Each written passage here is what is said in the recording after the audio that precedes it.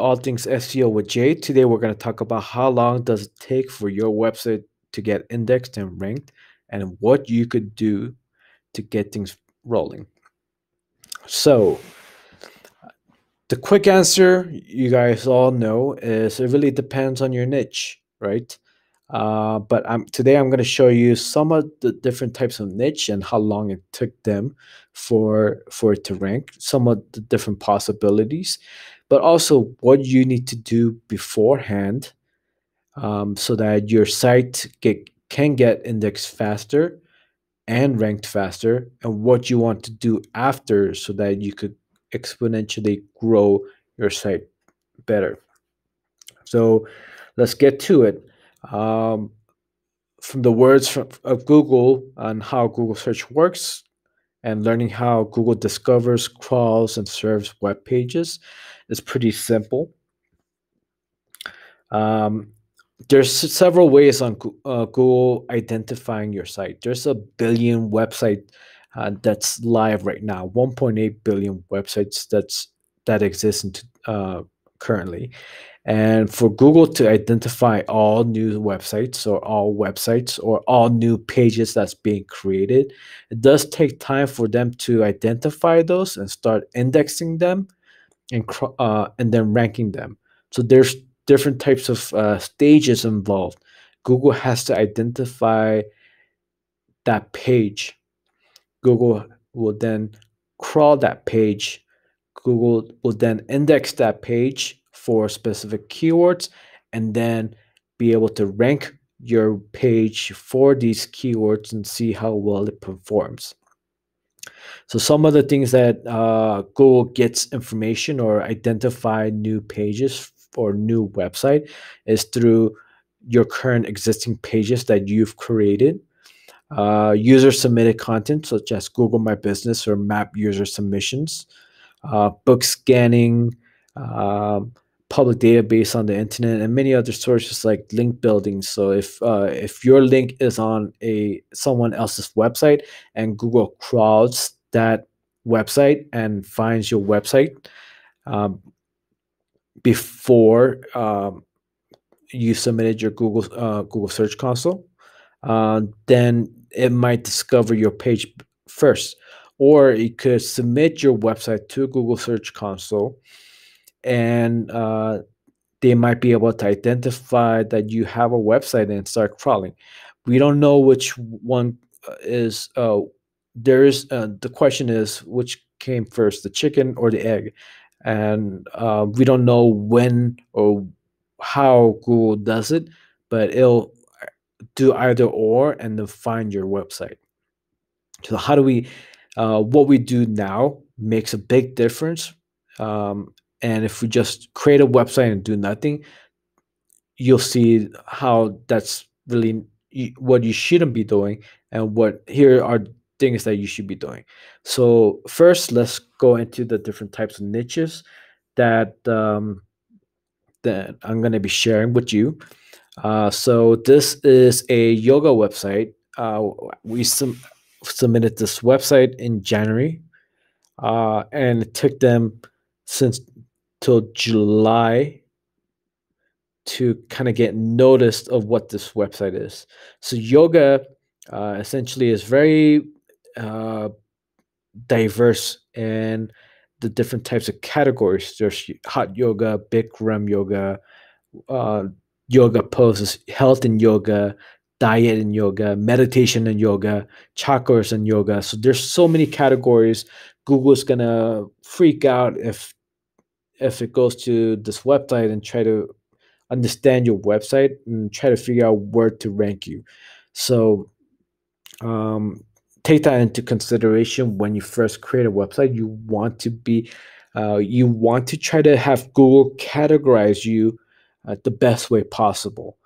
Because what Google does is once it crawls your site, and it needs to index your site and put your pages where it needs to be. So if you're in a yoga site or a dog niche site, where do you belong? Do you belong in health? Do you belong in nutrition or meditation or stress level, or uh, where should we put your site? And that is the struggle that a lot of people don't know, that and what Google is trying to do at all when they find your new site. So as a new website, you want to categorize yourself as much as possible. Here's a another website, software development company. Again, software development is very difficult, a very broad niche. What type of software do you provide? In this case, it's healthcare. So they focus on providing new software development for all types of healthcare industry. So we are able to rank for this site a lot faster compared to the yoga site that you've seen. So as soon as we submitted the website, we start to get some traction within the first month, and then obviously we kind of grow from there. This is a golf website. Again, golf is very big. What are you going to focus on? This focused on tall golfers.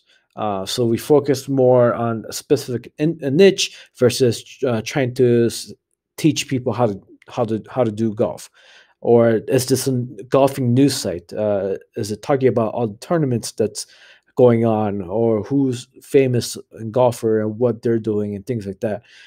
So trying to categorize yourself, your website, as much as possible, and just focusing on that category and expanding on the different types of content for that is very important when you create a brand new website, so that you could get Google to understand your site, and then the crawling and the indexing and the ranking is shorter. You're trying to condense the time frame it takes for them to get to that point. This is a dog website. Again, very big niche, but what are you going to focus on? So this one started from June, and within one to third month, it starts to realize what the site is about. So we focused on French bulldogs. So instead of talking about dog training and all the different types of breeds, we focus on a specific type of breed so that Google understands what this site is and starts to rank us very quickly. So yes, different types of niches does matter, and the competitiveness of that niche does matter. But what you really want to focus on is this: you want to categorize yourself. So if you're a dental practitioner, if you're a general practitioner, maybe you want to focus on one specific type of practice. So focus on implants, dental implants, or tooth decay or whatever, or how to treat your teeth, prevent your teeth from going to the dentist or something like that, and just focus on those type of content versus here we're a general practitioner where we do everything. Then you're going to be dispersed, and Google's going to try to rank you for this and that. And then you're going to be all over the place, and it's going to take a long time for you to rank for a lot of these keywords. But if you specialize in dental implants, then you'll be able to rank better and faster, but also get indexed faster and better. So once you publish another article about dental implants, let's say the pros and cons is one article, and then the benefits of dental implants, or when you should be getting dental implants. Those are the types of articles and content that you want to produce, so that once you publish it, Google says, oh, dental implants will rank you for this one. We know who you are, and you'll get indexed faster. So this is the key, the before factors of what you need to be doing so that your pages can get indexed faster. Not a lot of people talk about this type of scenario, and they all talk about the competitiveness of the niche, and it depends on the competitive and the keyword and things like that. But focus on specific niche so that Google could categorize yourself. Google now labeled you as dental specialist on dental implants, and put you on every parts of every type of keywords for dental implants. And then you can move on to dental prevention and other type of dental practice but you want to just kind of focus on each of these different categories or clusters so that you could be known for those things. Now, uh, the things that you want to do so that your site get noticed by Google faster, um, is known here. So Google My Business and things like that. But what you want to do for each page or for your website is few things. You want to create the sitemap for your website. So if you have WordPress, you could download Rank Math, and it'll automatically generate your sitemap for you.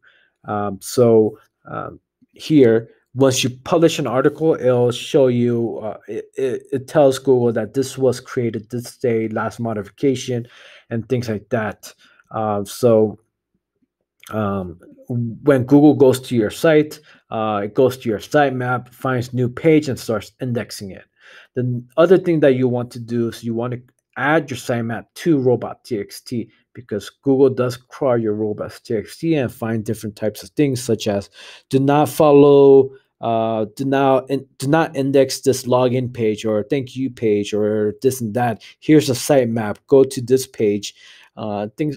So you're kind of guiding Google here. Here's a sitemap. Instead of trying to identify every page on your site, you're instructing them here. Here's a sitemap for you, and this sitemap, we have a brand new article here. Go to this one. You're kind of directing Google so that you could pave the road for them, so that you it's less of a pain for them to disperse the task and trying to find new content and things like that.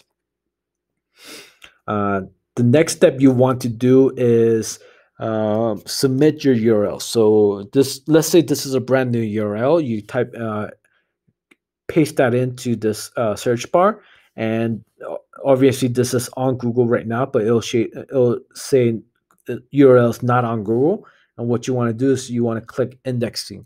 What this does is you're telling Google, hey, this is a brand new site. Yes, we do have sitemap that says we created a brand new your page, but you also want to submit your site that specific URL to your Google Search Console, so that because we don't know where Google's gonna find that new page, and things like that. So you want to give them the option of crawling either or, so that you could Google can find your page faster. The other thing that you want to do is you want to create a site structure based on internal links.